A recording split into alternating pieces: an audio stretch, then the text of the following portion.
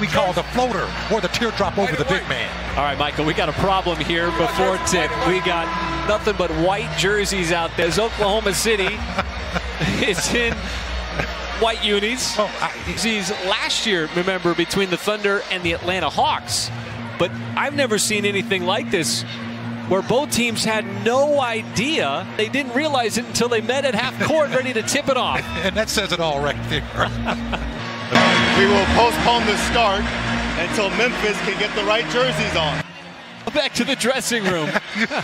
That's a new one.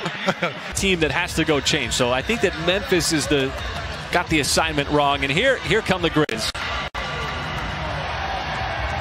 To your seats and sit down and get prepared. For those You see the young talented player in Ja Morant. You talked about him. He generates the most sensation as he has this Memphis Grizzlies team with the second best record in the association.